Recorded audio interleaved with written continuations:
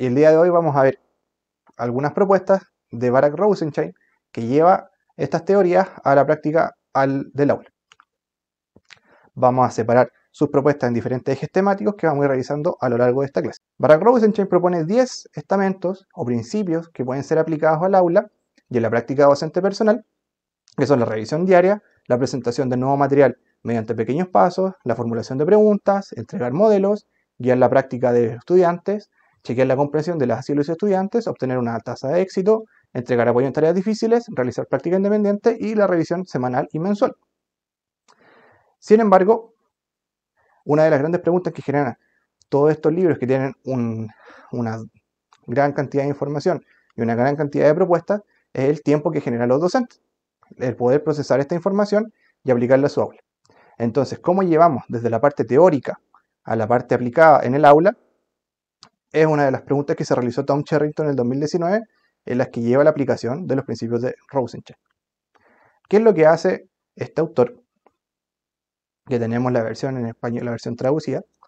y la versión original del libro, es que lleva los principios de Rosenshine y se hace la pregunta de cómo se han implementado estos conceptos teóricos en la práctica escolar.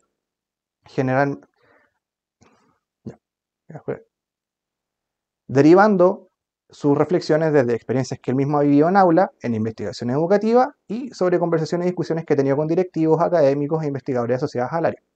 Él propone 4 ejes principales a partir de los 10 principios de Rosenshine, que son modelar, interrogar, revisar y practicar. Entonces, el primer eje de los principios de Tom Sherrington basados en las propuestas de Rosenshine es el modelar el aprendizaje, fraccionar los conceptos, secuenciarlos y generar modelos. Entonces, él separa los conceptos 2, que es presentar el nuevo material mediante pequeños pasos, el 4, que es entregar modelos, y el 8, que es entregar apoyo en tareas difíciles, como el primer eje de modelar lo que se aprenderá.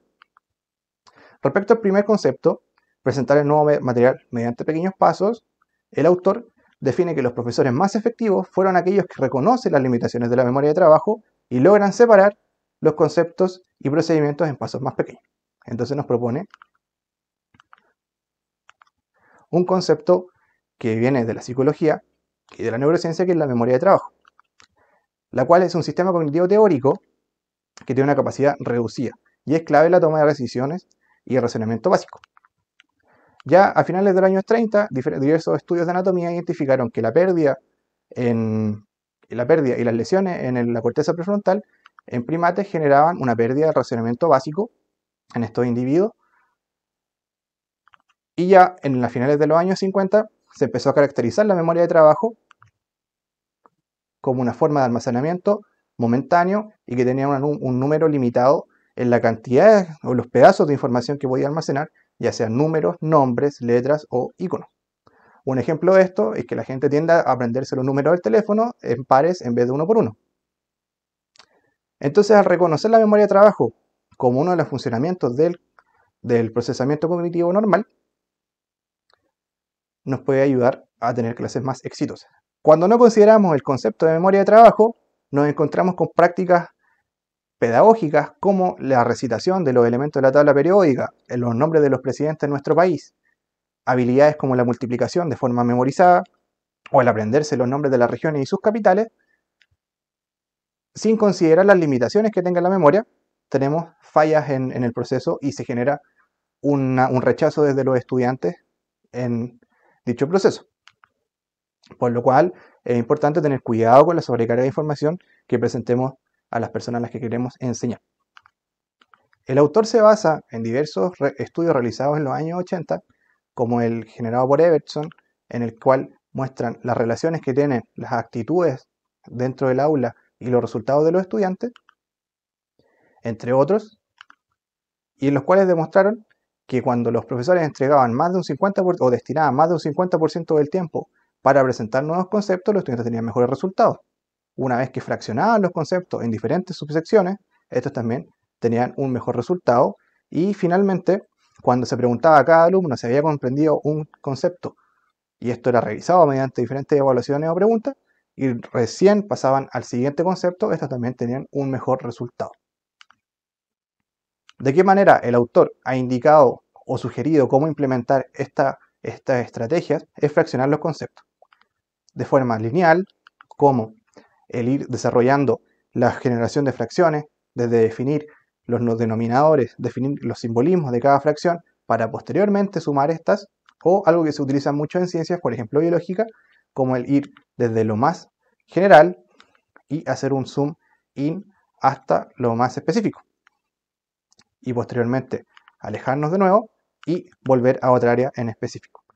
Respecto al cuarto punto, que es la de entregar modelos, los primates aprendemos imitando a otros miembros del mismo grupo, y esto no es diferente en los humanos, y ha sido propuesto ya en los años 70 como la teoría del aprendizaje cognitivo social.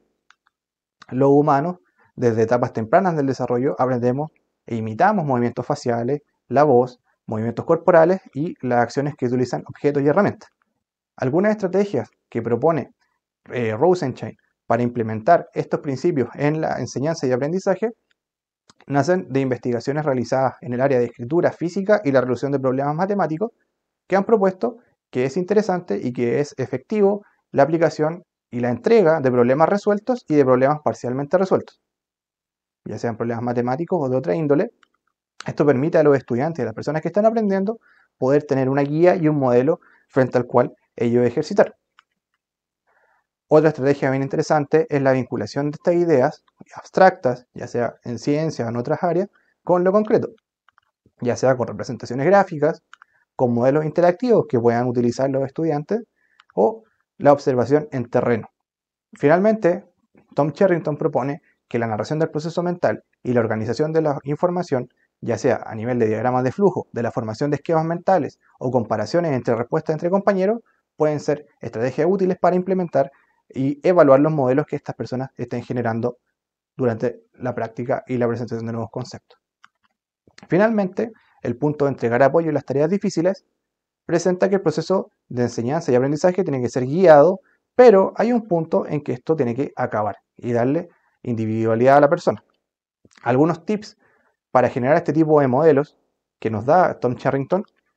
se basan en el trabajo de Berkowitz del año 1986, que es la modelación del profesor en voz alta, el que él presenta los conceptos, la definición de los conceptos que él posee a sus estudiantes, la generación de tarjetas y del estado que tengan que completar los estudiantes referentes a los conceptos que estén aprendiendo en el momento, y la comparación con tareas pasadas o tareas resueltas de otros compañeros.